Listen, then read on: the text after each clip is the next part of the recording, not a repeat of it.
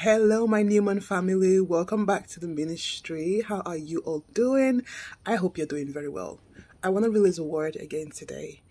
As the Lord laid it upon my heart, I was connected to his service a couple of days, and it was a praise session, and there was a ministration going on. And the man of God, Bishop David Oyedepo, he said something. You are about to see what you've never seen before. And that was the Spirit of God speaking through him, because the word is confirmed in 1 Corinthians 2 verse 9. And I want to come here to prophesy that word over you, child of God. This word is for you. You are about to see what you've never seen before. And we all know what 1 Corinthians 2:9 says. And if you don't know, this is what it says.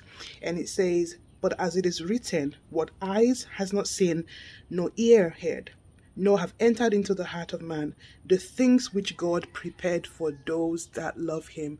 And I want to prophesy that over you, that many of you that are still about to bet and bring forth the promise as God had spoken it over you, that you are about to see what eyes have not seen. The way that God is going to bring you into that hour of birthing before your very eyes, what the Lord begins to manifest before you is going to be something you've never ever imagined, something that you never ever thought would ever happen to you. In the name of Jesus Christ, you just remain on that path of love. Stay connected to the Lord. Do not doubt, do not be afraid, and don't let anybody tell you you're wasting your time. Stop believing you've been waiting for so long. No.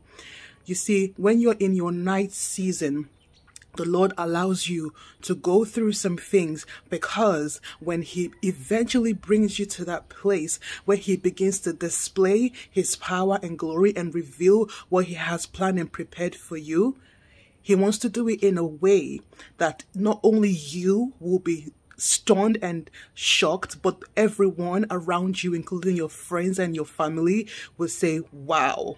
Yes, you do serve a living God. So you are about to see what eyes have not seen in the name of Jesus Christ of Nazareth. That is what the Lord is saying to you right now. Let's look at the scripture in Isaiah 64 verse 4. From of old, no one has heard or perceived by the ear. No eye has seen a God beside you who acts for those who wait on him. How wonderful, how beautiful is that scripture. No eyes has seen, no ears has heard. Amen. What the Lord wants to do for those who wait upon him. This is Isaiah 64 verse 4, you all. Wait upon the Lord, because he's coming through for you. It may have taken long. My own miracle took a long time. My testimony took a long time. My marriage restoration took a long time. But it came. It came. It came. So how long have you been waiting for? The Lord is saying to you right now, hold on, wait on me. He says in his word, those who trust in me will not be put to shame.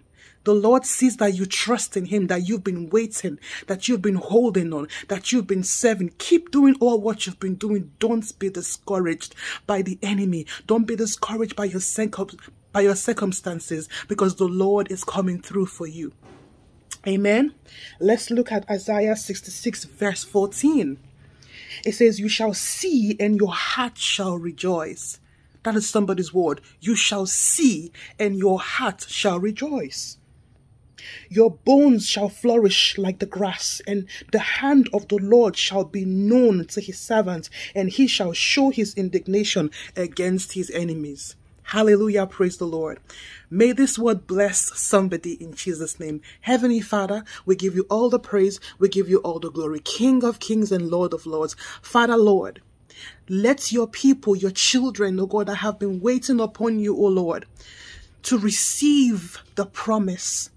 They've been holding on. Lord, let it begin to manifest in such a groundbreaking way. Father, bring into manifestation, oh Lord, the things that you have spoken, what eyes have not seen, what ears have not heard, Heavenly Father, begin to do, oh Lord, in their lives. For the ones who love you with all their heart, who serve you, Heavenly Father, oh Lord, who've been faithful, who've gone through the wilderness, who've gone through trying times, hard times, who are waiting for healing. May their healing begin to manifest right now by the power of your Holy Spirit. May those waiting for a godly marriage, those waiting for a great job opportunity, those waiting to establish their business, those waiting for the fruit of the womb, those waiting to go into delivery, oh God, they've been carrying that child in their womb for so long. This is their hour, oh Lord. Come through, Heavenly Father, in the name of Jesus Christ of Nazareth, and put their mockers to shame, oh Lord.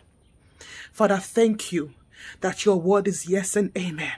Be glorified, O Lord, because you are doing what no eyes have seen and what no ears have heard for your people today. In Jesus' mighty name we pray. Hallelujah.